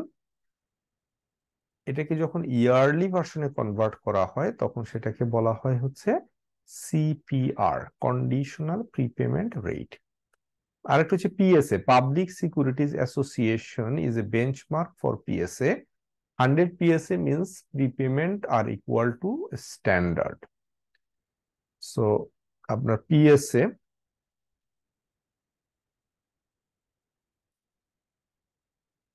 Public securities association, ওরা একটা বেঞ্চমার্ক প্রোভাইড করে। তো ওই বেঞ্চমার্কটাকে স্ট্যান্ডার্ড ধরা হয়, ওদের একটা ফর্মুলা অনুযায়ী আপনার হচ্ছে এই এসএমএমটা আপনার ক্লিয়ার ক্যালকুলেট করা হয়। ক্যালকুলেট করে কম্পেয়ার করা হয়। পিএসএ যদি 100-এর বেশি হয়, means prepayment ফাস্টার then standard and vice versa. So PSA calculate করার পরে সেটা যদি দেখা যায় 100-এর বেশি, তার মানে হচ্ছে এটা ফাস্টার দেন স্ট্যান্ডার্ড। যদি লোয়ার দেন 100 হয়, তার মানে হচ্ছে স্লোয়ার দেন স্ট্যান্ডার্ড। নেক্সট হলো describe characteristics and risk of commercial mortgage backed securities. আমরা এতক্ষণ যেগুলো দেখলাম এটা কি আরএমবিএস, রেসিডেন্সিয়াল মর্টগেজ ব্যাকড সিকিউরিটিজ। এখন আমরা দেখবো যে commercial mortgage backed securities. Securities backed by pool of commercial mortgages on income producing property. Normally residential যেগুলো সেগুলো কি হয়, যে একজন ব্যক্তি একটা ফ্ল্যাট কিনলো, একটা বাড়ি কিনলো মর্টগেজে, সেটা হচ্ছে তার ওন ইউজে মোস্ট অফ দ্য কেসে ব্যবহার হয়। আর কমার্শিয়াল পারপাসে অর্থাৎ আপনার ভাড়া দেওয়ার জন্য বা ইনকাম প্রোডাকশনের জন্য বা হচ্ছে ধরেন শপিং মল এইরকম বা অফিস বিল্ডিং, এগুলো কি, এগুলো হচ্ছে কমার্শিয়াল প্রপার্টি। কমার্শিয়াল প্রপার্টি গুলোকে মর্টগেজ রেখে যখন লোন নেওয়া হয় তখন হচ্ছে গিয়ে সেগুলোকে আমরা বলি হচ্ছে কমার্শিয়াল মর্টগেজ। আর এই কমার্শিয়াল মর্টগেজ গুলোকে কোলেটারাল রেখে যখন সিকিউরিটিজ ইস্যু করা হয় তখন সেটাকে আমরা বলি সিএমবিএস বা commercial mortgage backed securities. Mortgage গুলো কেমন হতে পারে, অ্যাপার্টমেন্ট হতে পারে, হতে পারে শপিং সেন্টার, হতে পারে office building, hotel, industrial properties or health care facilities. Credit risk, non recourse loan. Non recourse মানে কি, ব্যক্তিগতভাবে আপনার বড়োয়ার লায়াবল না। Lender can only sell the property to recover loan. যদি এমন হয় লোনটা রিকোর্স, নন রিকোর্স লোন, সেই ক্ষেত্রে রিস্কটা কি হবে, হায়ার হবে। কি ইন্ডিকেটরস, ইনফ্যাক্ট আপনার কমার্শিয়াল মর্টগেজ ব্যাকড সিকিউরিটিজ গুলা, এগুলা হচ্ছে কমার্শিয়াল মর্টগেজ গুলা ম্যাক্সিমামই হচ্ছে নন রিকোর্স লোন, অর্থাৎ যারা লোন নিচ্ছে তারা ব্যক্তিগতভাবে লায়াবল থাকে না। কি indicators of potential credit performance R loan to value ratio, LTV, and date service coverage ratio, ডিএসসিআর। Date service coverage ratio R LTV হচ্ছে কি ইন্ডিকেটর ক্রেডিট পারফরমেন্সের। LTV, loan divided by value of the mortgage. LTV যত লো হবে তত হচ্ছে ভালো। ডিএসসিআর কি, net operating income divided by date service required. এই রেশিওটা যত হায়ার হবে তত ভালো। এলটিভি যত লোয়ার তত ভালো, মিনস হচ্ছে রিস্ক কম। ডিএসসিআর যত হায়ার তত হচ্ছে risk com.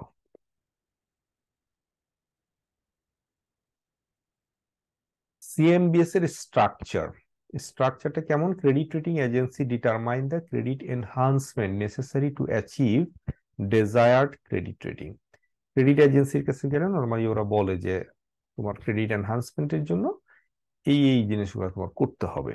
Lowest priority tranche may not be rated by credit rating agency. Normally হচ্ছে আপনার ক্রেডিট ট্রাঞ্চিং যখন করা হয় সিএমবিএস এ, তখন লোয়েস্ট যেটা অর্থাৎ সাবঅর্ডিনেট ক্লাস যেটা বা লোয়েস্ট ট্রাঞ্চ যেটা, ওইটাকে নর্মালি ক্রেডিট রেটিং এজেন্সি গুলা রেটিং করতে চায় না, কারণ ওগুলা হাই রিস্ক কেয়ার করে।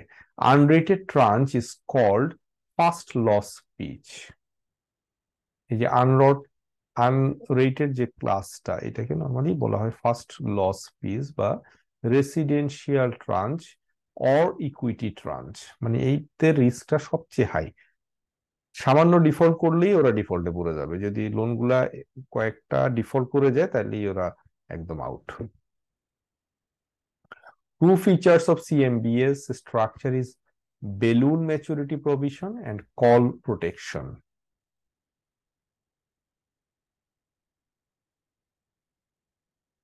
সো বেলুন ম্যাচুরিটিটা কি, বেলুন ম্যাচুরিটি হচ্ছে অ্যাট ম্যাচুরিটিতে একটা বড় পেমেন্ট একসাথে করতে হয়। নর্মালি কমার্শিয়াল মর্টগেজ ব্যাকড সিকিউরিটিজে এইটা একটা নর্মালি এটা এই ট্রেন্ডটা দেখা যায়। এবং কল প্রোটেকশন, কল প্রোটেকশনটা হচ্ছে গিয়ে আর্লি বা প্রিপেমেন্ট করে দেওয়ার যে প্রোটেকশন, সেটা হচ্ছে কল প্রোটেকশন। বা হচ্ছে সিকিউরিটিজ এর ক্ষেত্রে হচ্ছে গিয়ে ইস্যুয়ার আর্লি আপনার সিকিউরিটিজটা কল করতে পারে বা রিডিম করে ফেলতে পারে, ওইটার এগেনস্টে প্রোটেকশন থাকতে পারে এই ক্ষেত্রে। Balloon maturity requires, what is balloon maturity? Balloon maturity requires substantial principal repayment at maturity of the loan. Call protection কি, protection against early prepayments. Call protection can be at a structure level or at loan level. অর্থাৎ এই যে প্রিপেমেন্টের কথা বলতেছি, যে মার্কেটে interest rate কমে গেল, আপনার যারা বড়োয়ার তারা হচ্ছে গিয়ে আর্লি পেমেন্ট করে দিচ্ছে। আর্লি পেমেন্ট করে দিলে সমস্যাটা কি? অনেকগুলো সমস্যা। এক নম্বর হচ্ছে আমরা ওই বাকি সময়ের জন্য ইন্টারেস্ট আর্ন করা যাচ্ছে না। দুই নাম্বার হচ্ছে গিয়ে আপনার ওই সময় হয়তো মার্কেট ইন্টারেস্ট রেট কম, আপনি টাকাটা পাওয়ার পরে যে আপনি আরেক জায়গায় ইনভেস্ট করবেন, আপনি হয়তো ভালো রেটে ইনভেস্ট করতে পারছেন না। তারপরে আপনার ক্যাশ ফ্লো টাইমিং মিসম্যাচ হচ্ছে, এগুলো হচ্ছে গিয়ে প্রবলেম। তো এইগুলোর এগেনস্টে প্রোটেকশনটা নেওয়া যায় দুইটা জায়গায়, একটা হচ্ছে স্ট্রাকচার লেভেলে আর একটা হচ্ছে লোন লেভেলে। স্ট্রাকচার লেভেল কি? Structure level protection can come from sequential pay ট্রাঞ্চেস। Structure level হচ্ছে কি, আমরা যখন এই যে সিকিউরিটিটা তৈরি করছি তখন আমরা কয়েকটা ট্রাঞ্চ করে দিলাম, এটাকে বলা হয়েছে স্ট্রাকচার লেভেল। আর লোন লেভেল হচ্ছে গিয়ে অরিজিনালি যখন মর্টগেজটা ইস্যু করা হচ্ছে, লোনটা দেয়া হচ্ছে, তখন হচ্ছে গিয়ে কিছু জিনিস থাকতে পারে। একটা হচ্ছে প্রিপেমেন্ট লক আউট, ঠিক আছে, যে একটা নির্দিষ্ট টাইমের মধ্যে কোনো প্রিপেমেন্ট করা যাবে না। প্রিপেমেন্ট পেনাল্টি পয়েন্টস, যে যদি আর্লি প্রিপেমেন্ট করে তাহলে পেনাল্টি দিতে হবে।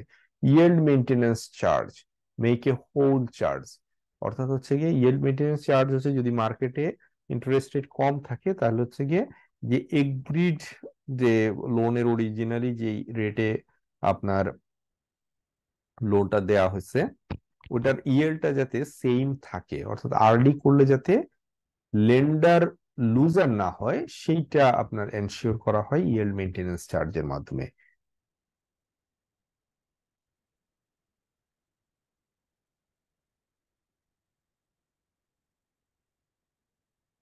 So describe types and characteristics of non-mortgage asset-backed securities, including cash flows and risk of each type. তো এতক্ষণ আমরা যেটা দেখলাম, একটা কি দেখছি? রেসিডেন্সিয়াল মর্টগেজ, আর একটা দেখছি কমার্শিয়াল মর্টগেজ। এখন দেখবো আমরা নন মর্টগেজ। এখানে মর্টগেজ থাকবে না, তাই তো? ABS with collateral that has no mortgage, সেটাকে বলতেছে নন মর্টগেজ এবিএস। অ্যামোর্টাইজিং নন মর্টগেজ এবিএস, সেটাকে cash flows include interest payment and schedule principal payment, any প্রিপেমেন্টস। So non mortgage কোনগুলো? একটা এক্সাম্পল হচ্ছে অটো লোন এবিএস। সো আপনার ধরেন গাড়ি আপনি লোনে কিনলেন, তখন কি হয়? আসলে মর্টগেজ থাকে না। যেটা হয় যে আপনি আপনি লোন গাড়িটা অন লোনে কিনলেন, একটা শিডিউল অনুযায়ী আপনি পেমেন্টটা করে যান। নন নন অ্যামোর্টাইজিং, এটা অ্যামোর্টাইজিং কেন? অ্যামোর্টাইজিং হচ্ছে গিয়ে যখন টেনিউরটা শেষ হয়ে যায়, all principal is already paid. R non অ্যামোর্টাইজিং non mortgage ABS, সেটা হচ্ছে কি আপনার অ্যামোর্টাইজিং না, অর্থাৎ প্রিন্সিপালটা কোনো শিডিউল ধরে পেমেন্ট করা হয় না, অর্থাৎ টেনিউর শেষ হবে আর আপনার প্রিন্সিপালটাও পেমেন্ট হয়ে যাবে, এরকম না। আবার কোনো ধরনের মর্টগেজও থাকে না। যেমন আপনার কি credit card, there is no schedule of paying down the principal, easy credit card receivable ABS. So credit কার্ডে কি হয়, যে আপনার প্রিন্সিপাল আপনি আদৌ কখনোই হয়তো পুরো পেমেন্টটা পাবেন না, আপনি রেগুলার বেসিসে লিটল বিট করে পাইতে থাকবেন, বাট এটা কখনো শেষ হবে না ইফ আপনার ক্রেডিট কার্ড হোল্ডার যদি পেমেন্ট ইচ্ছা করে পেমেন্ট না করে, ঠিক আছে? আবার এমন হইতে পারে যে ফুল পেমেন্টটাই সাথে সাথে হয়ে যাচ্ছে। Cash flow consists of finance charges collected, fees and principal repayments. No prepayment risk. There can be lockout period during which principal repayments are reinvested. Early rapid amortization provision can be included to enhance credit quality. CDO. Describe collateralized debt obligation, CDO, including their cash flows and risk. So collateralized debt obligation বা CDO. CDOs are securities backed by one or more debt obligations. Example, corporate and emerging market collateral bond obligations, CBOs. CDOs backed by leveraged bank loan. CDOs backed by ABS, RMBS, CMBS, and other CDOs. CDOs backed by portfolio of credit default swap for other structured securities. So এক বা একাধিক ডেব্ট obligation যদি ব্যাকএন্ডে আপনার যেই অ্যাসেটটা থাকে সেটা যদি একটা ডেব্ট অব্লিগেশন হয় তখন সেটাকে আমরা বলতেছি সিডিও।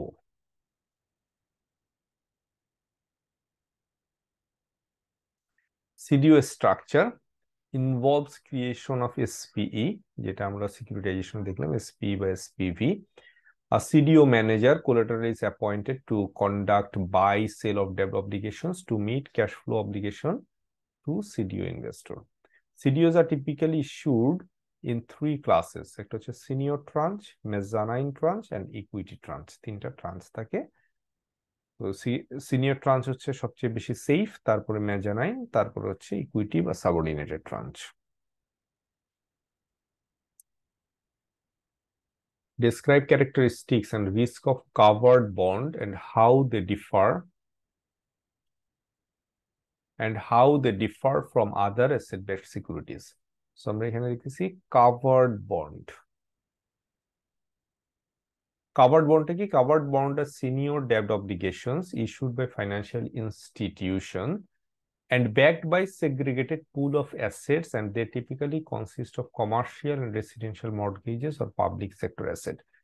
So normally কি হয়, ফাইন্যান্সিয়াল ইনস্টিটিউট গুলো এটাই আপনার কাভার্ড বন্ডটা ইস্যু করে থাকে এবং এটার এগেনস্টে আপনার কমার্শিয়াল এবং রেসিডেন্সিয়াল মর্টগেজ বা পাবলিক সেক্টর অ্যাসেট থাকে। তো এবিএস আর হচ্ছে গিয়ে আপনার এই কাভার্ড বন্ড, এই দুইটার মধ্যে ডিফারেন্সটা কোথায়? এবিএস এর ক্ষেত্রে offer single recourse underlying pool of asset, একটাই রিকোর্স আছে বা কোলাটেরাল একটা, সেটাকে underlying pool of asset. R covered বন্ডের ক্ষেত্রে both issuing financial institute and underlying asset। কারণ এবিএস এর ক্ষেত্রে কি হয়, একটা এসপিভি তৈরি করা হয়, এসপিভির কিন্তু ওই আন্ডারলাইং অ্যাসেট ছাড়া কিছু নাই, ঠিক আছে? সো দ্যাট ওই আন্ডারলাইং অ্যাসেটটাই আপনার ভরসা।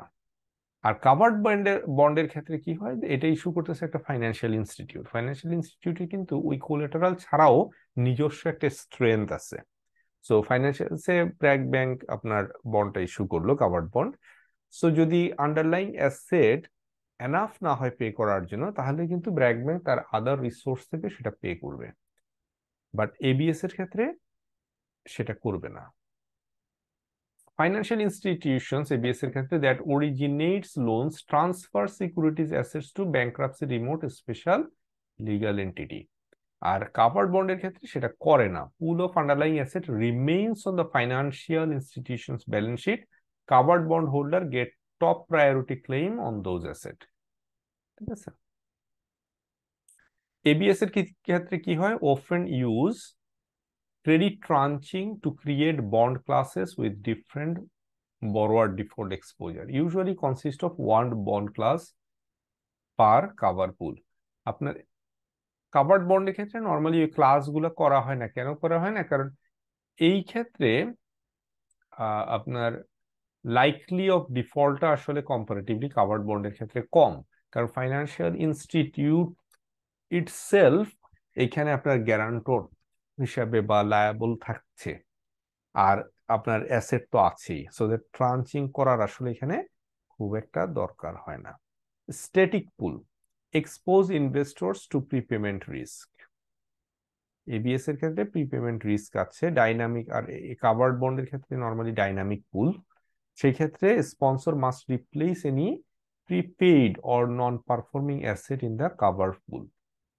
সো আপনার কি হয় যে অ্যাসেট ব্যাক সিকিউরিটিজ এর ক্ষেত্রে একটা পুল তৈরি করে দেওয়া হয়েছে, ওই অ্যাসেট গুলো আর রিপ্লেস করা হয় না। কাভার্ড বন্ডের ক্ষেত্রে কি হয়, কোনো অ্যাসেট যদি নন পারফর্মিং হয় বা কোনো সমস্যা হয়, তখন হচ্ছে গিয়ে আপনার ওই যে ফাইন্যান্সিয়াল ইনস্টিটিউট যে ইস্যু করছে আপনার বন্ডটা, সে হচ্ছে ওই যে যেটা নন পারফর্মিং বা হচ্ছে গিয়ে পারফর্ম করছে না ঠিক মতো, সেটাকে রিপ্লেস করে দেয়।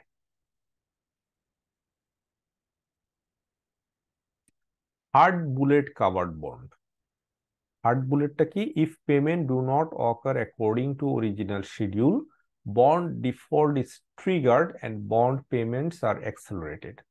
হার্ড বুলেটটা কি? যদি কোনো কারণে টাইমলি পেমেন্টটা না হয়, তাহলে হচ্ছে গিয়ে ডিফল্ট ট্রিগার করে ফেলবে এবং সাথে সাথে বন্ড হোল্ডাররা আপনার ফুল পেমেন্টের জন্য বা বন্ডটা আপনার কি বলে রিডেমশনের জন্য আপনার এলিজিবল হয়ে যাবে। Soft bullet covered bond default is delayed and payment acceleration of bond cash flows until a new final maturity date. Soft বুলেটের ক্ষেত্রে কি হয়, কোনো কারণে যদি পেমেন্ট করতে না পারে তাহলে পেমেন্টটা ডিফল্ট সাথে সাথে হয়ে যাবে না, ডিফল্টটা ডিলেইড হয় এবং নেক্সট পেমেন্টের সাথে এটা পেমেন্ট করা হয় আর কি। Conditional pass through covered bond convert to pass through securities after original maturity date if all bond payments have not yet been made. যদি এমন হয় যে যেই ম্যাচুরিটির মধ্যে পেমেন্ট করার কথা সেই ম্যাচুরিটির মধ্যে পেমেন্ট করা না হয়, তাহলে এটা কনভার্টেড হয়ে যাবে pass through সিকিউরিটিজে। Pass through securities হলে কি হবে, যে আন্ডারলাইন থেকে যে ক্যাশ ফ্লোটা জেনারেট হবে সেটা আপনার ইনভেস্টরকে দেয়া হবে।